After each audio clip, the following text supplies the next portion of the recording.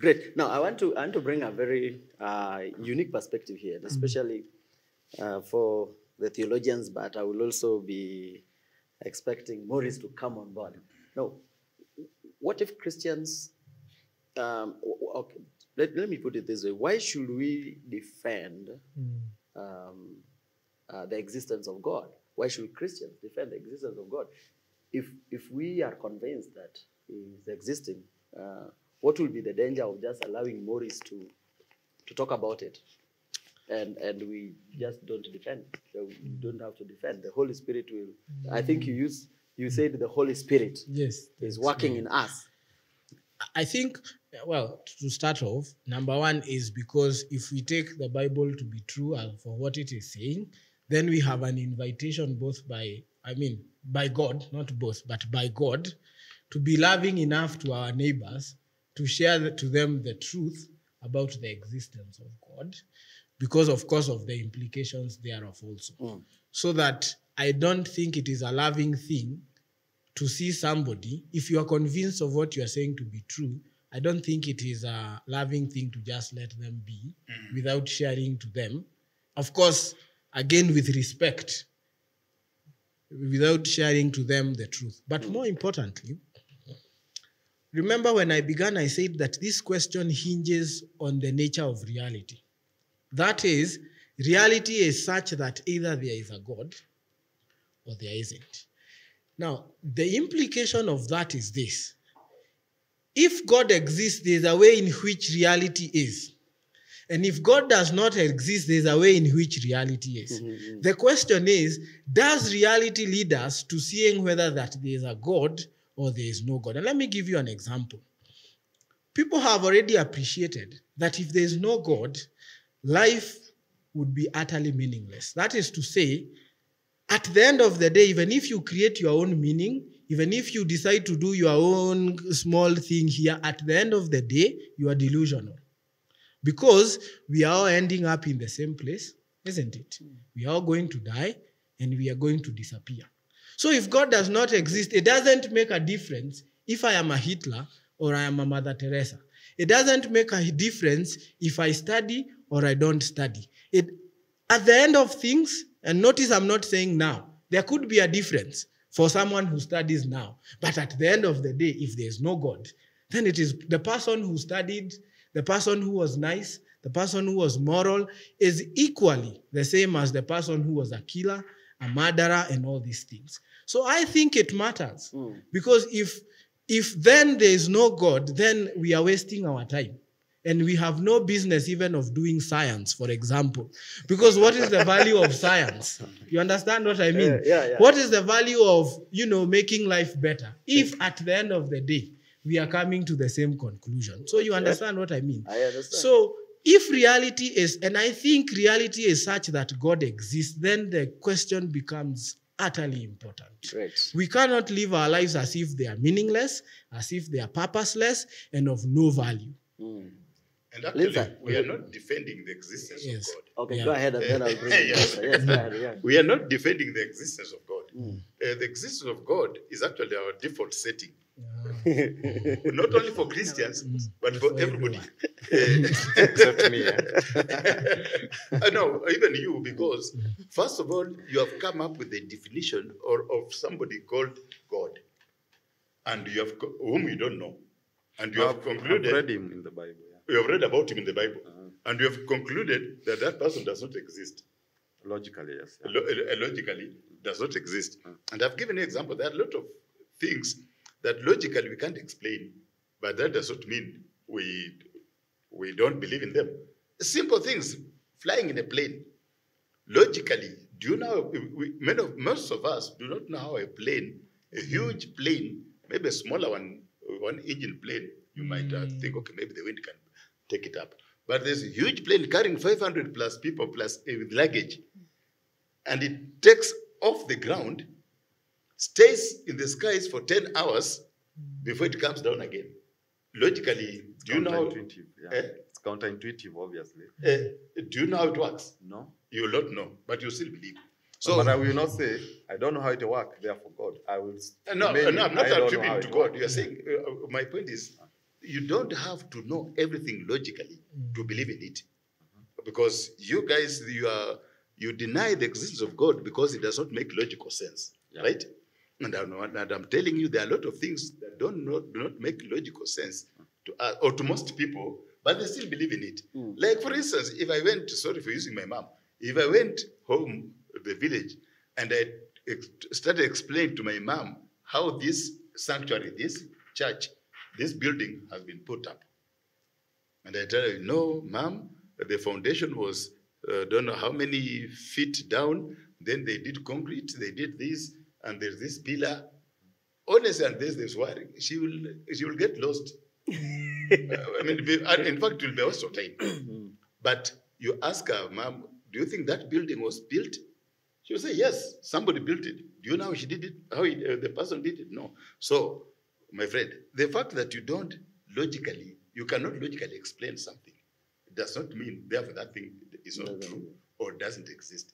Now, to say that we don't know, of course we know. How do we know? Because the God who created the earth and everything in it has also chosen to tell us how he did it. Now, you may disagree that maybe the guys who wrote it, they were writing works of fiction. That's what they say. That's more likely. The atheist says the Christians use what they are calling circular reasoning. secular reasoning. Circular reasoning when it comes to the Bible, that we are assuming what we are proving. You're starting with the conclusion, Yes. and then now We start the conclusion. God created. call it a creation. So let me now show the creation. Yes. But okay, even without calling it creation, certainly all of us will agree that the world had a source. Probably, yeah. No, it can't be probably because it exists. Since it exists, most certainly it had an origin. I'm actually coming to that. That's a claim. Yeah, I'm actually coming to the creation. It's a whole beautiful thing. I want us to discuss that. Maybe if I can bring Linsa here. Linsa, the bit that why are we spending all this time to prove all that God exists? Concerning the same. If a layman asked me from outside that, do you think that you should defend your God? As a person, I will stand up and say, yes, I think I need to defend my God. But in reality, God can defend himself. Mm-hmm. Because God doesn't need like his creation to fight for him. Mm-hmm. Because we are really fully dependent on him in a way that he's the one who protects us and also saves us from all the situations. So let me have at least one biblical reference. Mm-hmm. I'm going to read. The Bible says in 2 Peter chapter 3, verse 15, always be ready to give a defense of the faith that is in you. Mm-hmm. That is what the scripture tells us. Mm-hmm. So when I'm approached by either Muslim who wants to hear about my faith, at this position, I'm going to give it my all to defend the faith that I have in Jesus. And that is what also Paul was also proclaiming about the faith, what changed him and how he became into faith. So maybe Maurice is not really imposing, but maybe Christians are just following through the... Yeah, like the case of Paul. Actually, you should define faith at some point, because I don't think Paul had faith. Paul knew. Mm-hmm. I don't have faith you exist. I know you exist. Yes. But if I had not met you yesterday and someone told me about you, I would have to believe you exist. So the fact that Paul had a Damascus experience, Paul knew God exists. Paul saw God. Paul had God. So Paul did not have faith. His level of conviction how do you know that?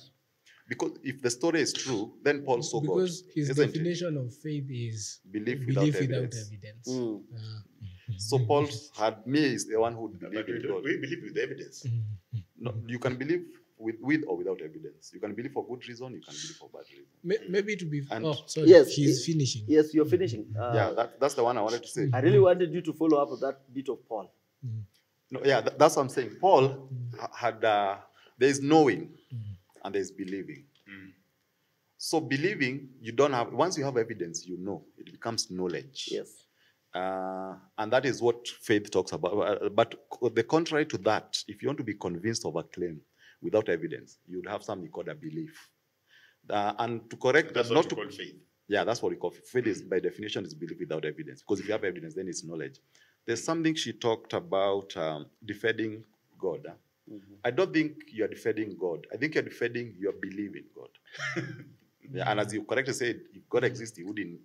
Yeah, that is why I used the term layman's understanding. Yeah. So I think what people are defending is their belief in God, their conviction. They are trying to, and I think it's as you said, it's actually an argument where even him, he said that when you come as a Christian, you start by the default setting that God exists. And I think that affects the whole judgment, because that's once you start with the conclusion, then your process becomes impaired. You don't become fair to the process. You should start with a blank page, and then now you start to evidence for God, evidence against God, and you be open to go either way on where the evidence will lead you. Who does that? Anybody. Who comes with the blank? Comes with a blank slate. Who comes with? But we agreed the default position is we don't know. You see, But even that's still a statement. Yeah. Is that a statement of fact? Yeah. That should be a statement for any claim, not just claim of God. Yeah, for any claim. Any claim. So is that a statement of fact? Yeah, that's a statement of fact. That for everything we don't know. For everything, we should start with the assumption that we don't know. Otherwise, if we start with the assumption that we know, then we will have no interest in trying to follow the evidence that will lead us to knowing. So we have to start with the assumption that we don't know. And only knowledge, and only evidence should guide us, and not our prior assumptions and whatever. Yeah. And that's why I even told you that I don't think most people follow that process, especially in Kenya, where you are brought up in a Christian family. You don't have time to interrogate your beliefs logically. You just know we are Christian, we go to church on Saturday, we do this. It's a culture. The religion is intertwined with culture and everyday life. It's become difficult to logically. Now with that statement. So Jared and then Maurice. Yeah, with that statement that we should start from a position of we don't know. You are also assuming that every human being has the ability to do his own independent research and discover whether God exists or not. Will that be your position? No, not everybody has. As he said that ideally then only the theologians who are professors would be. Yes, would be Christians. Because they're the one who have done. They have to prove everything. No, because like you see, like I believe if I take a painkiller, it's going to heal me. I'm going to be well. I don't have to know how the process of research, the chemical formulas in it.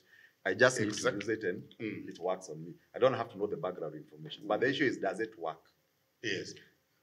So Jared, you wanted to finish that point, and then I want to bring Mark. So if somebody has done the donkey work, he has done the work, has already built a bridge, and people have been using that bridge to cross the river, would you still insist that I want to find out how this bridge was constructed, who provided the money, where the resources come from? Or will it be more important to you that now, finally, you can cross the river? It will be more important to me that the bridge is there, because I can see the bridge. Yeah. I wish the evidence for a bridge, we had the same amount of evidence for God as we have for a bridge. Oh, so then your position is, we do not have sufficient evidence for the existence of God. Exactly.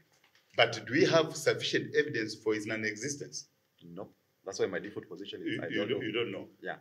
Okay, so therefore, when you see the world that we live in, is that part of the evidence? Or would you consider that as part of the evidence? The earth, and he said that, I don't know if it's you who say the earth and heavens are evidence for God. No, the earth is evidence for earth. This pen is an evidence for a pen. I cannot say this evidence is an evidence for him that he exists. And actually, just to steal 1 minute, he said that if God does not exist, life is meaningless. Yeah. This is like, you see, what would be the alternative? Now, but this is like saying, because he's saying that it's meaningless because it doesn't matter eventually what happens. This is like saying you're not going to go to a party because eventually the party will be over at some point. Now, the party is fun while it lasts. You get it? Okay. And number two, even if life would be meaningless without God, even if I was to prove there is no God and life is meaningless, the alternative of saying, okay, the claim of God gives people's life meaning as much as it's false, so let's believe it. That would also not be a bad option. Well, actually, I would say not a bad option. If I know some people who, I don't believe Christianity is true, but I have seen some people who their belief in religion has given some sense of meaning. I would want them to believe in that, as long as they don't make it a claim of fact for everybody. So the point is, I don't have a problem with someone believing something false if it gives them some sort of hope and solace. But because I use a lot of logic, I cannot be convinced. I know it's not true. It's hard for me to go to be counted to be convinced. Okay. Yes, I need to clarify two things. Number one, remember the question was, why does it matter? So that's why I was saying, if God doesn't exist, then what we are doing is a waste of time. Notice it is not an argument for the existence of God. Because even if, rightfully as you said, even if we live as if the world is meaningful and there is no God, eventually it is meaningless. Whether you believe it, whether you live as if it does, it is meaningless. So this is not an argument for the existence of God. What it is an argument for the illogical nature of atheism. Because the atheist lives as if life has meaning, and yet wants to perpetuate the idea that eventually it is meaningless. You live as if life has value, because, for example, you will say it is not fair. You will talk about slavery like we talked about. You talk about all these evils. But again, remember, if there's no God, then value and non-value are two equal opposing ideas, and why I don't know why we should pick one over the other. So, for example, slavery could be equally good and equally bad, and there's nothing wrong. We could still own slaves, not own slaves, no difference. But if God exists, the human being has value. You see where I'm going? So, while this is not an argument for God, it is an argument that if you're going to have a worldview, your worldview has to also be livable. That is, you have to live consistent with what you believe. So that on one side, it sounds very nice to say that there is no God, but I am saying you cannot live your life as if there is no God. That one has to keep, in fact, it is Frank Turek who calls it stealing from God. You have to keep stealing from the Christian worldview, bring meaning into the picture, then live as if life has meaning, but then on this other hand, deny the existence of God. Does meaning necessarily have to come from God? Or can Yes. we create our own meaning? That's the point. The created meaning is a delusion. You have created it. So, is it objectively meaningful, or is it just a subjective experience that you are having lying to yourself? It's like someone who is, consider a person who sits on the road and says, I am the president of Kenya. That for him is meaningful, isn't it? It's what he is experiencing. But he will never be, well, he is not the president of Kenya at that point. So the objective reality is that there's a president of Kenya and he's only one. Right? But there are many people, for example, in Mathare who wake up every day believing, and I'm not saying atheism is, please, I hope you don't understand that's what I'm saying about atheism. I would want to be very respectful so that you don't feel like, that's not what I'm saying, okay? No problem. I'm not saying that, and I do not want to even insult you in that sense, okay? But all I'm saying is that the idea of created meaning is a delusion. It is an idea that you are creating that does not exist, but it is helpful for you to live. All I'm saying is, life does not accord you that opportunity. If you create meaning and finding it meaningful, it means the universe needs to be meaningful. Are you using the word meaning and purpose interchangeably? No, I know I'm talking about meaning, and then there's purpose, means direction of different? life. Yeah, they are different, because purpose would mean directionality, okay? And again, that's another reason why I think God exists. For example, think about evolution and science. We say science is changing, it is improving, isn't it? If it didn't have a direction, if it didn't have a place where it is taking us, then what is it doing? Because what does it mean that science is improving? Does it mean that when we have a microphone rather than shouting with our mouths that we have improved? There has to be a direction that is taking us. And this is where religion comes in very handy, because religion gives us the sense of direction, so that science, when it is improving, we can say we are becoming better because we have a goal. There's a place where it is taking us. Now, Maurice, just something to help us. Why should anyone? And I know that maybe that is not your objective, but why should anyone buy to the philosophy of atheism? And I'm coming from a concept like we shared before we came here, like King David captured. I'm not sure if you believe he was there, but King David captured that. The idea of existence of God, that there are people who do not believe in God, believe that God is there, over 3,000 years ago. And it's like, it's really taking a slower pace for people to even buy to that philosophy of non-existence of God. So why should someone even buy to that philosophy? Why? First of all, you have to know why it is taking a slow pace. Because for the last 2,000 years, over 80% of that time, the church has been, specifically the Catholic Church, has been in charge of the politics. You know, things like in Europe, like during, he asked why the atheists were not the one discovering these scientific things. Nobody else was there to do the job. You come out as an atheist. No, they were there. Of course, Your case was they were there. There, Christian and some were writers, in Christian parliament. scientists, you know that. Yeah, that's what I'm saying. It's like saying, it's like in this room, there are only black people. So anything that happened in this room will be done by a black person. So that time, there were only Christian. It was illegal. It was punishable by death to be a heresy.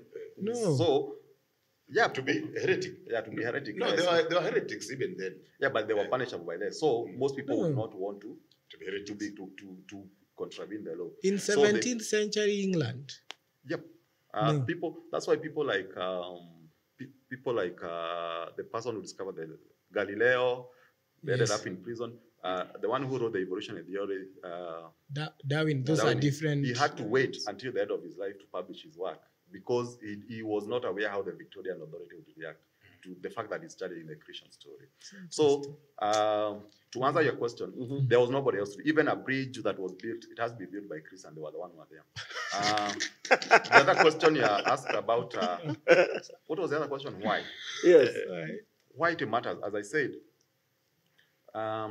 and also that alludes to his question. There are two things. There's value, there's meaning in life. The way he's saying this thing gives people meaning. That's okay if it's a claim that gives people meaning. It's okay, give it meaning. But my question is it true? My question is, I want people to believe things that are true as possible and few things that are false. And they're only true if there's evidence. Yeah, there will be not another alternative. There's a lot of alternatives, my friend. Because anything other than evidence would be guesswork. Not guesswork. Number one, in life, we all need elements of faith to organize our lives, to live our lives. Yeah. Like, for instance, did you have any evidence that this chair will support your weight before you sat on it? No. But I have empirical data over time. There's some chairs support people. Yeah. But there's also evidence, or at least it has happened in the past, that you will sit on a chair and it breaks. Yeah. Or at least I've broken one. Yeah. Yeah. But you looked at this chair without any evidence, you sat on it. Exactly. You walked inside this building. You have had buildings collapsing, even in this country. Yeah. Did you have any evidence that this building will hold for the duration of the year? I have evidence. What evidence was there? Because it has held in the past. It has held yesterday, the day before yesterday. That's inaction. I'm not 100% sure it so will even hold. today it will hold, isn't it? No, I'm not 100% sure it will hold, but I'm 90% sure if because it has done that in the past. If it has done in the past, so therefore it can do it even today. Yeah. That was your. Yeah, on a balance of probability, it's more likely to hold than not.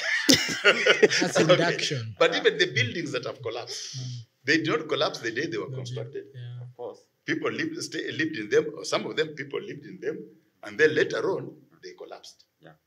So of course, I agree with you. At some point, there being maybe he can finish his point. Okay. That is maybe where he was heading, and then now you can So my respond. point is that you cannot, the way the atheists are putting it, that unless we have empirical, proven evidence, we cannot believe in anything. But I'm telling you about the position of the Christian God or the biblical God.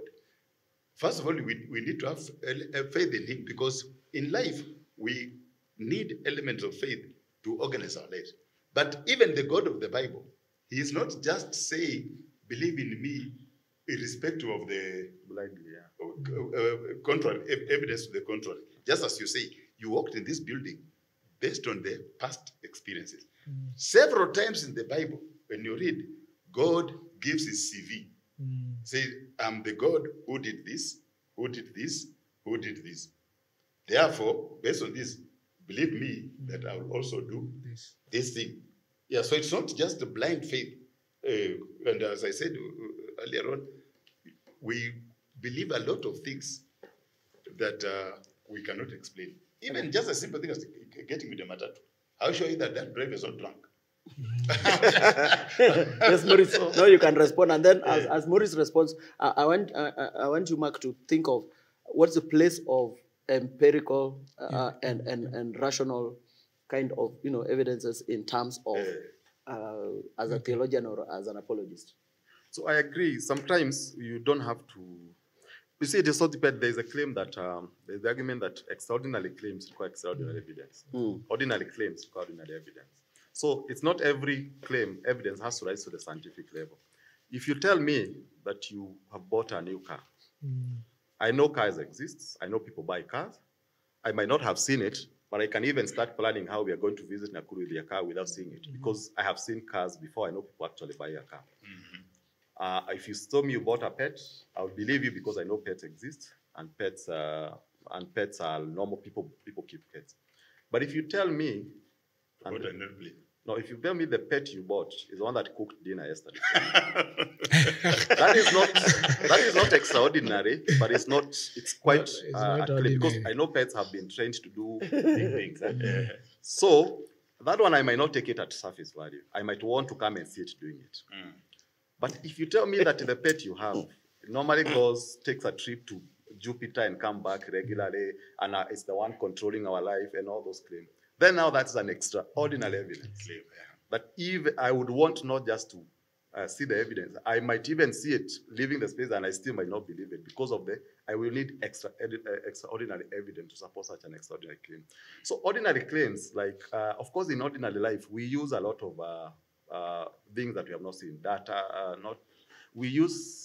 there are things we do without using empirical evidence, but we use past experience most of the time. Maybe just a quick before I bring in.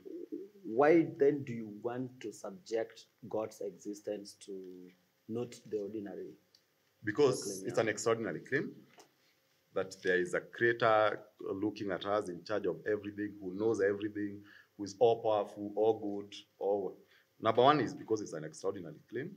Number two is because of the impact of that claim on the society, in a religious society, as I said, in public policy, in I know that makes them smile. Yeah. At least they know there is impact. Yeah. Of course, the religion has a lot of impact in every society, especially in Kenya. Good impact or bad? Both. Both. And I wish even if it was false, I wish it could just have a good impact. Then we would let it thrive. But it's very powerful in Kenya and in Africa. So that's why we are challenging it. The question is why. That's why we are challenging it. And I think because it is present, like there's nothing you can do in Kenya politically without religion. And politics, of course, is what defines how we live among each other. So yeah, that's why we have to challenge that claim.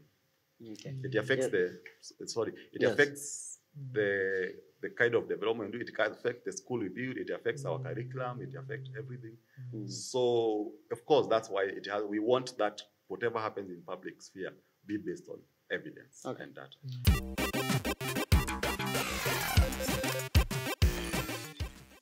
I want to bring in this issue of creation. Maybe as we near the end. Now, maybe just a bit. I know that the bit of creation has been, or the beginnings, has been a big topic in the existence of God.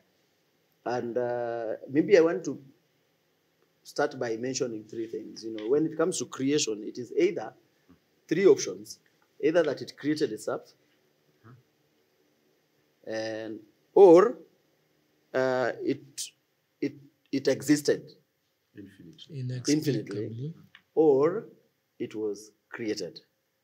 So I don't know what is your position, and then we can respond to, or if you have a fifth or seventh option. So about existence of matter, I normally choose to believe in the. I am more biased toward the scientific explanation we have, which would be the Big Bang.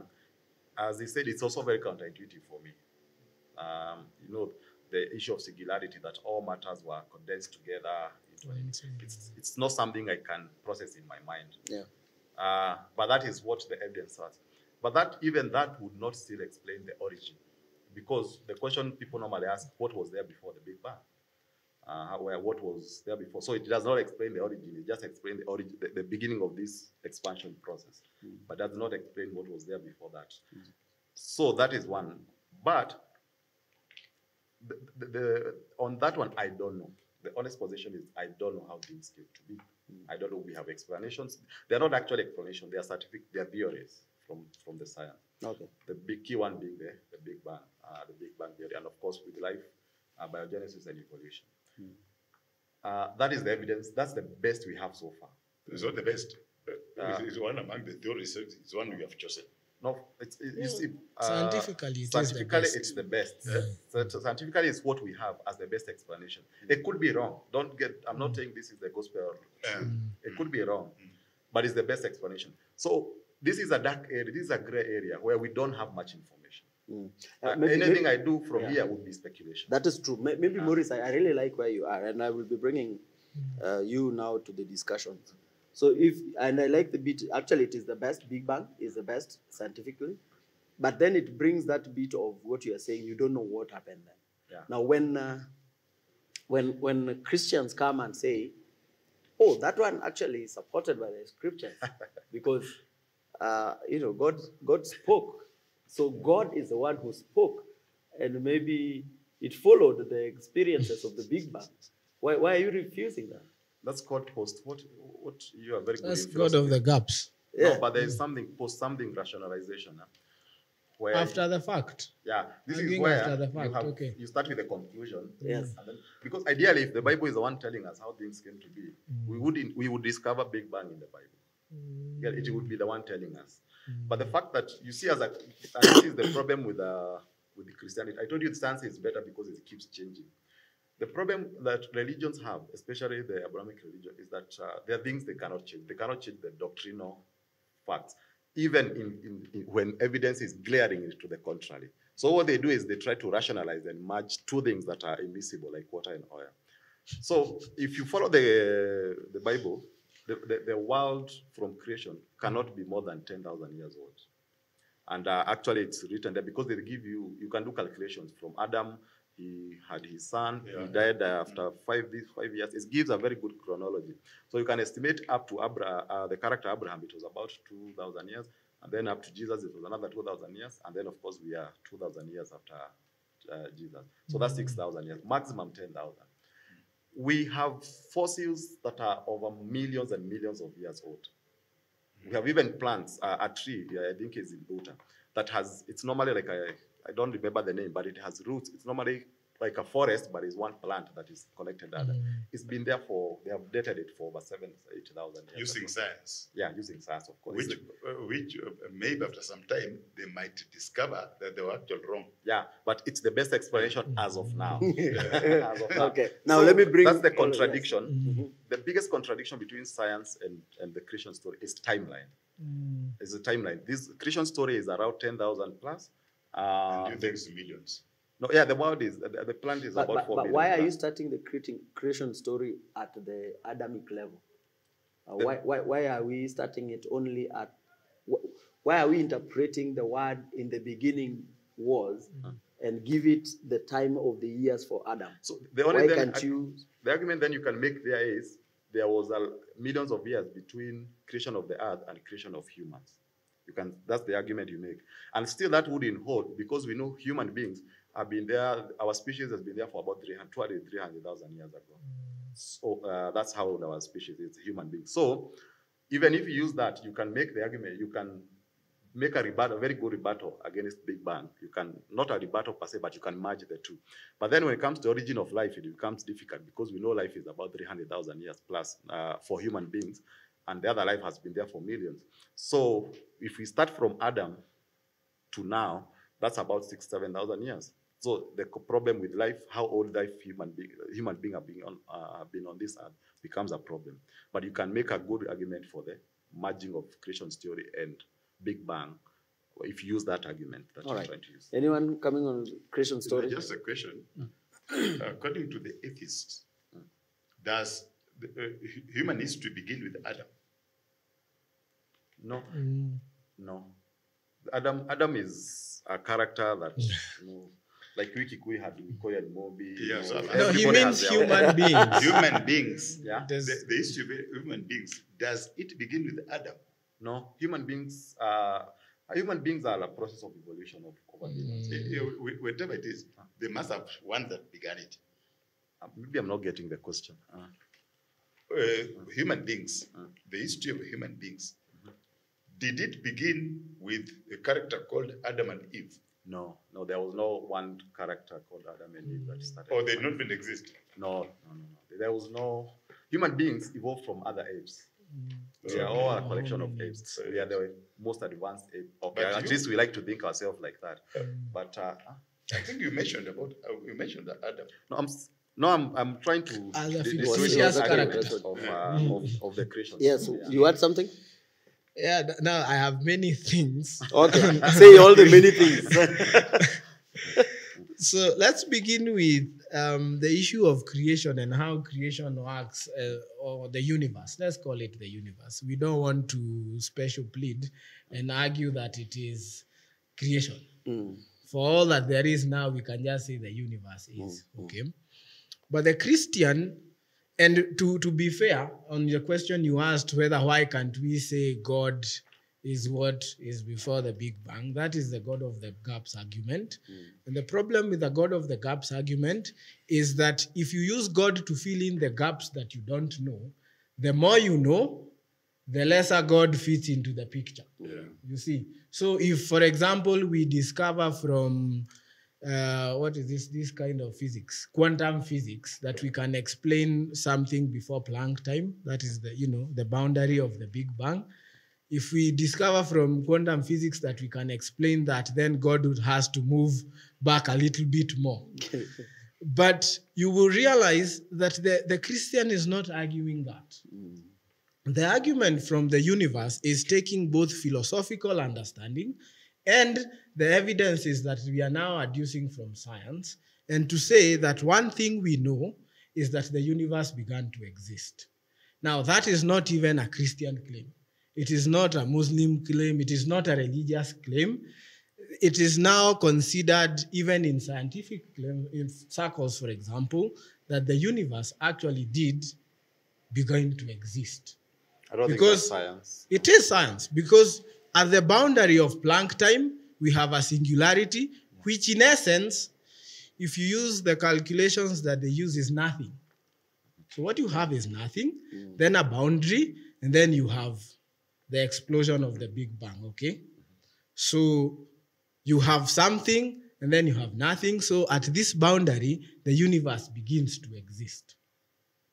And that is, it's not even even in scientific circles, it's not an extraordinary claim, because one could still agree that at this boundary, the universe, or what we are calling matter, and everything begins to exist before there was nothing.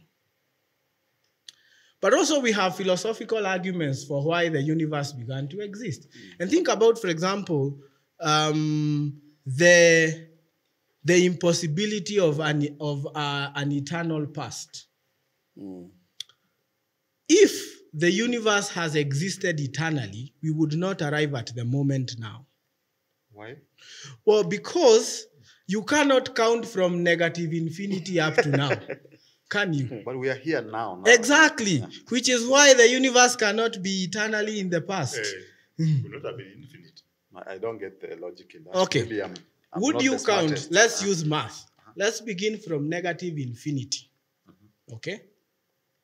If negative infinity is a defined point, how would you If it's count? defined point, it cannot be infinity. Exactly, which is why we can't land at now. How will we get here?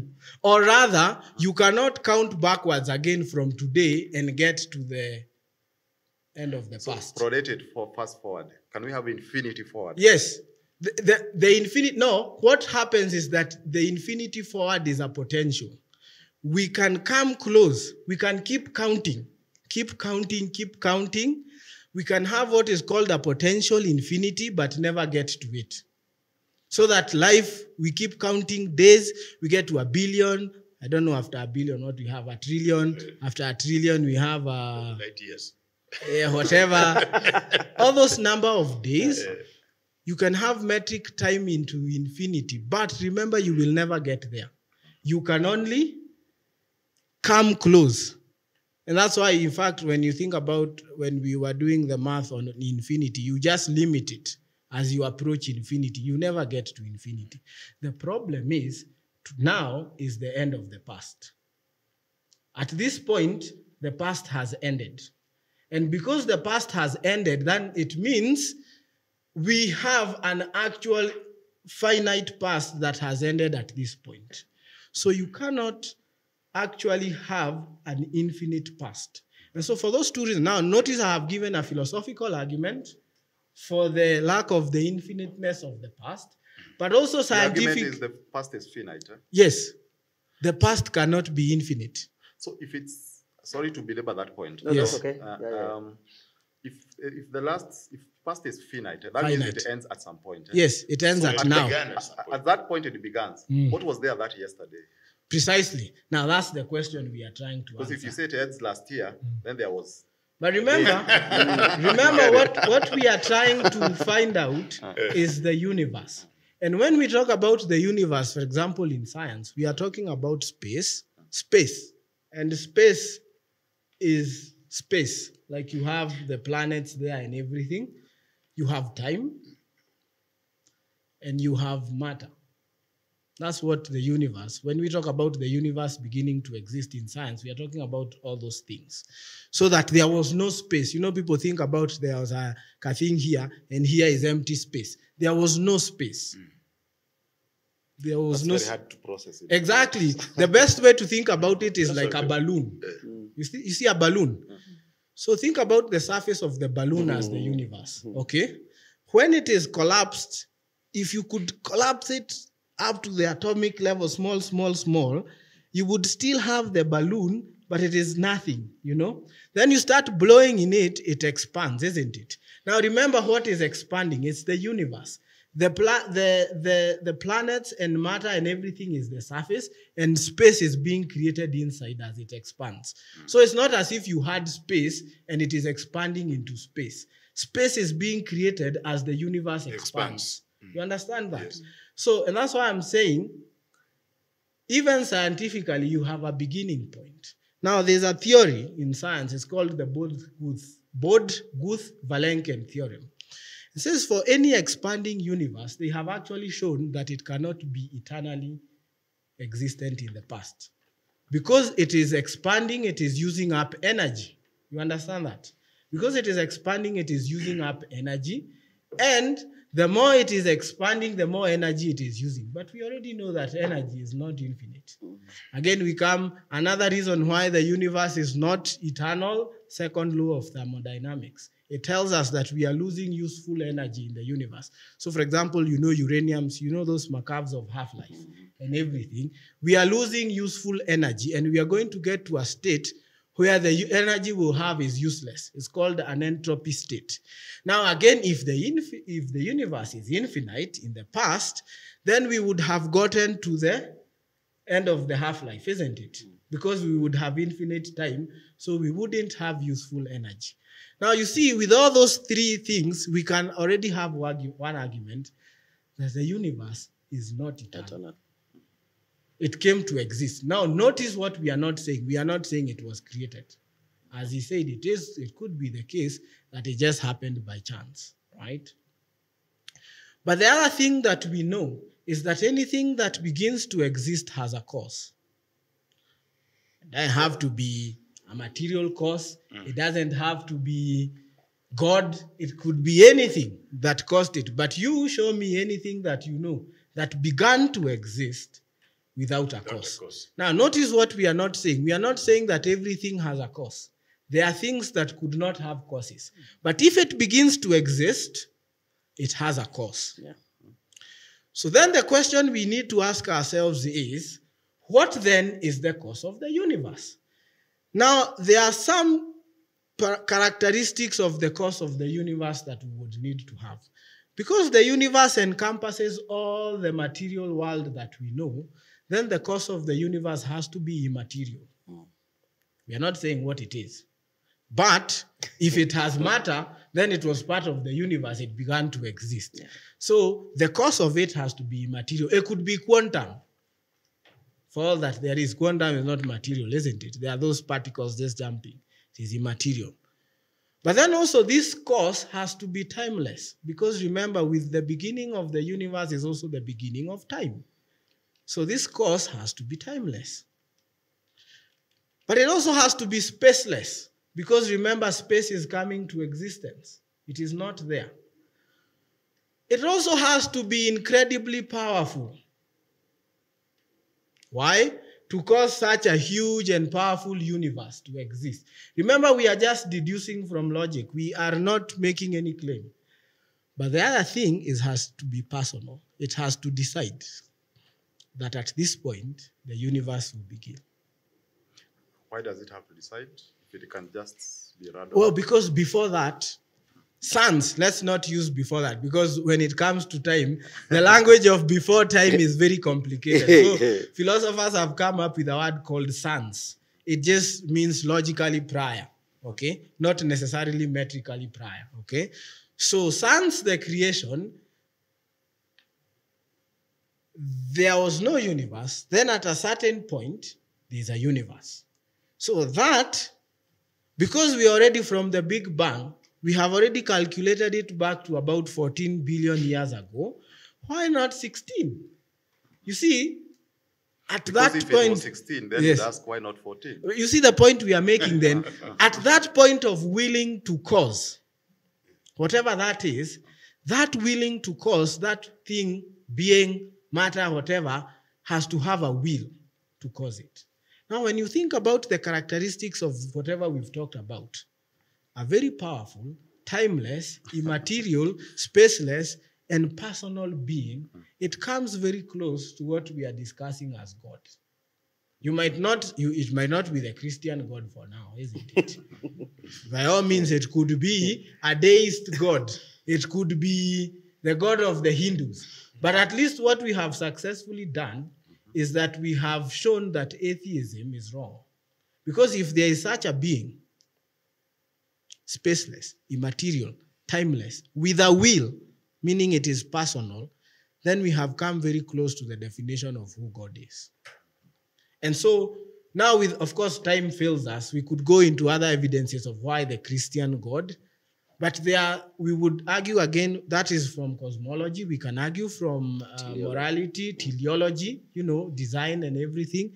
And then we come to the evidence of what happens to the man called Jesus.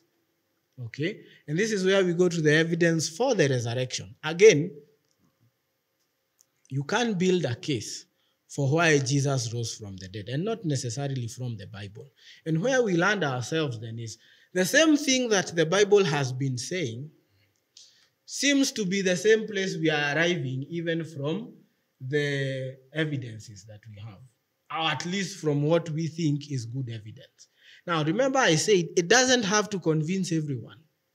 For so long as we think we have built a good case for why it is consistent and sensible to believe that God created the universe. Oh, great! I think that's good. And so, one, we have come to a point that God, or using your words, close to the God we are describing, yes, created the universe. Now maybe some few comments. We want to start with Morris. Yeah. That's a very good expansion of what we call the cosmological argument. Argument, yes. So you see, there's a lot of presupposition, a lot of assumptions in that, especially the one I barely can pick is when he says he has to be personal and willing. That's a claim that you have to demonstrate.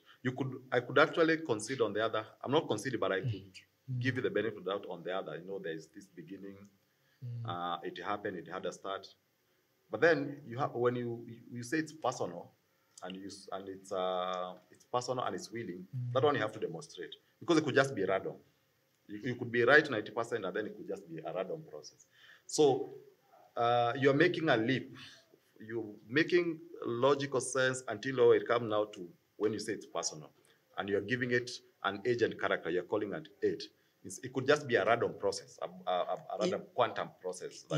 Incidentally, if you are willing to grant everything else apart from the being personal, I am also okay. No, because remember I said, and willing. Yes, remember I said the argument for God is not a one size fits all. I'm not saying that the cosmological argument is alone complete in arguing for God. I will use the cosmological argument, but for personality, the better argument to use is the moral argument. But then how do you link the two? Well, because since they are both arguments for a necessary being, then I take what I have from cosmology, what I have from design, what I have from morality. When I put together, I will have a powerful, willing, personal, very moral or good, and what else have I jumped? Spaceless, timeless, and all those things. So that then what I have arrived at, the best explanation for everything we see in the universe. That is how the universe came to exist, cosmology, how we perceive design in the universe, teleology, the fact that there is morality, moral values and duties. When I put all these things together, because they are part of the universe, then God becomes the best explanation for why we have all these things together rather than nothing. So it's a cumulative case.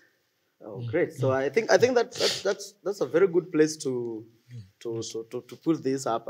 Now I want us to just, I don't know which camera should we look at. Looking at this camera here, and we are talking to millions of people who are watching today, and they want to grasp from our discussion. What should they pick up? What should they take home? How should they live their lives with this kind of conversation? So I want to start with Linsa, then I go to Maurice, and then Jared, and then we finish with Mark. Yeah, thank you so much for the moment again. So to the viewers out there, with the broader discussions and the evidences shared, we are likely to know that the superiority of the superiority God or the superiority being that is presented here is very powerful. That is why even in the creation and the beginning of creation, he spoke. I mean, he created the world through speaking. So he breathed out, meaning that is how he created.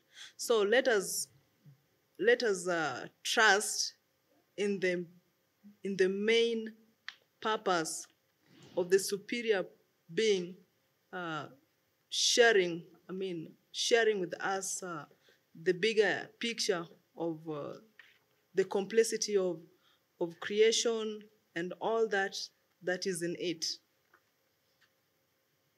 Yeah. Great. Yeah, thank you so much. Yes, Maurice. Okay. It is that. Yes. Thank you very much. The AIC team, it's a privilege to be here.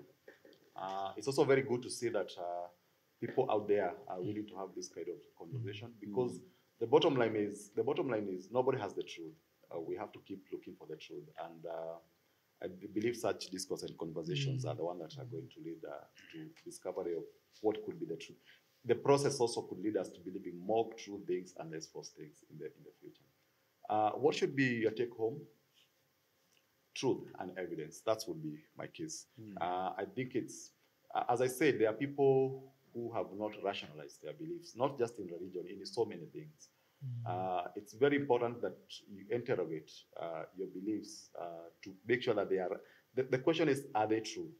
They could be comforting, they could be nice, but are they true?